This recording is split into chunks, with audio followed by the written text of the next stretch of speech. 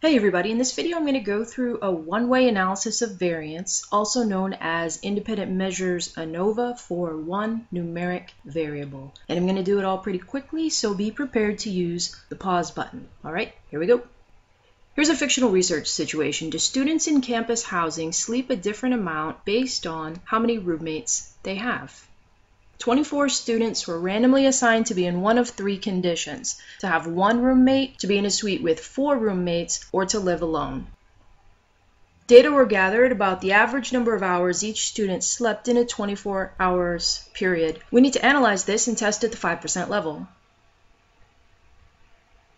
The factor dividing the groups is roommate situation. That is our independent variable. The participants are only divided in one way, by their roommate situation, so this is a one-way ANOVA. And this roommate factor has 3 levels, which are 1, 4, and none. And the dependent variable, which is the thing we are measuring, is hours of sleep. Now, to use this statistical test, we have to assume 3 things. First, that observations within each sample are independent. Second, that the distributions for student sleep duration in general are normal in shape. And third, whether or not there is anything significant going on here, variance is the same for all. It's the homogeneity of variance assumption. Remember that the hypotheses are about population means, and basically there's a mean difference or there's not, but the variance is assumed to be the same. So here are the data. Take a look at the differences between the 3 samples. I see that the first 2 samples have almost identical sample means, and the third sample is a higher number. It could be a significant difference, maybe.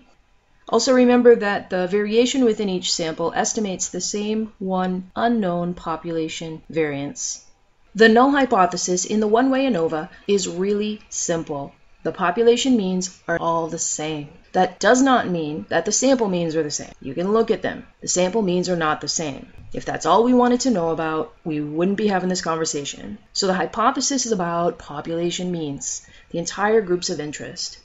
That about which we're making a decision based on data obtained from samples. The null hypothesis in symbols looks like what you see here, and in words, simply that roommate situation has no effect on hours of sleep for students in campus housing, that there's nothing going on here. If there is any significant mean difference in here at all, we are going to reject this null hypothesis.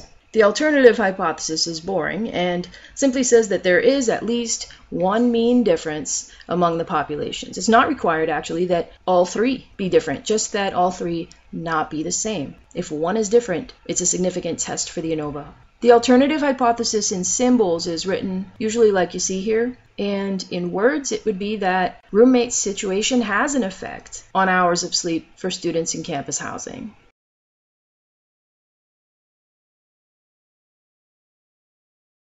Alright, look back at the summary statistics. We're testing whether the differences between these sample means are significant, right? In the ANOVA, we're going to make a conclusion about mean differences by analyzing variance in 2 different ways and seeing whether one outweighs the other. Remember to pause the video if you are completing the exercise with me to give yourself time.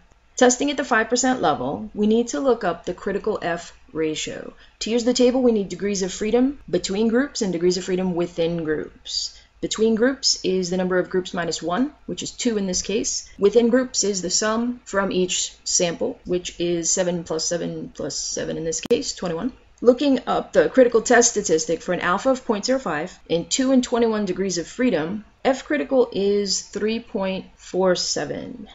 If you can see that, I can zoom in real quick. And variance can't be negative, so the F ratio is always positive. Now, if we get an F ratio bigger than 3.47, then we have a significant mean difference. If the F ratio is not bigger than 3.47, then the differences between the sample means are explained by the same chance factors that account for the variance within each sample. Hold on. Did you catch that? Let's go back. I'm serious. If the F ratio is not bigger than that critical value, then the differences between the sample means are explained by the same chance factors that account for the variance within each sample. Get that? And so the F ratio would basically be sampling error over sampling error. Okay, the math part, everybody's favorite. You'll need this on paper in front of you, what you're looking at right here. Pause and copy it if you have to. First, we have to get the within groups variance.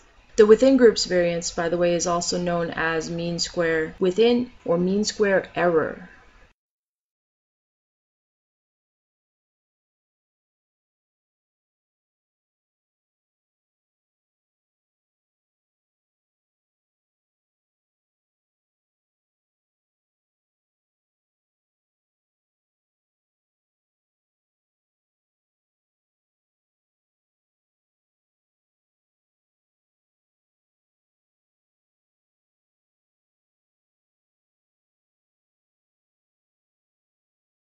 And now we need to get the between groups variance, also known as mean square between.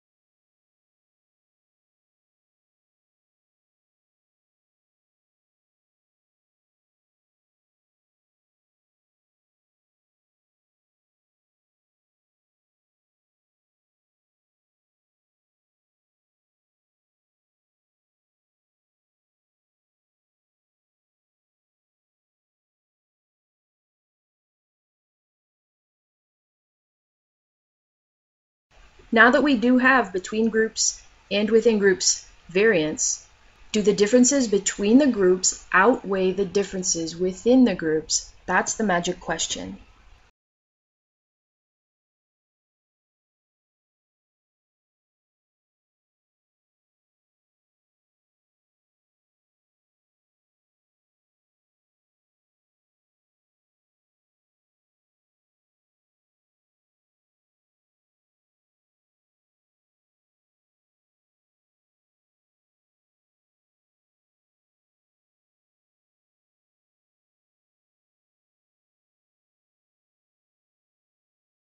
And it does. The critical F ratio was 3.47, so this is a significant test. The one-way analysis of variance indicates that there are significant differences among the three roommate situations in terms of sleep.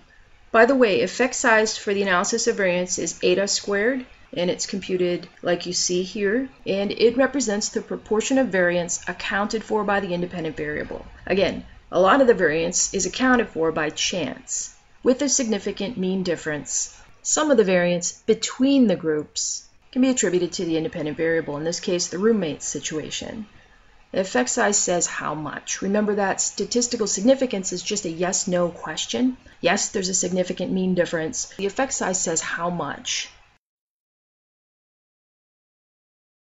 All right, I'm going to show you the one-way analysis of variance in SPSS, and I'll just use the same situation. The SPSS output's going to show results just like we manually got. There'll be a few differences because we rounded off. There's two variables involved. One is nominal, which is the factor, the independent variable, the grouping variable. Here it's roommate situation, and people are grouped by having either 1, 4, or no roommates. And so again, that's nominal because people are put into categories. And the other variable is the dependent variable, the hours of sleep. It's the scores we obtained in what we called our data.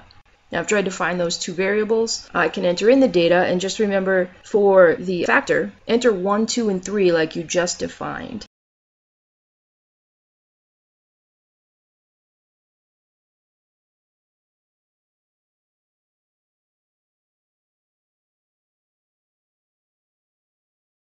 To run the test, I'm just going to go to Analyze, Compare Means, Way Anova. Then I have my two variables. I need to move the dependent variable over to the dependent list and move the factor over to the box that says factor and click OK.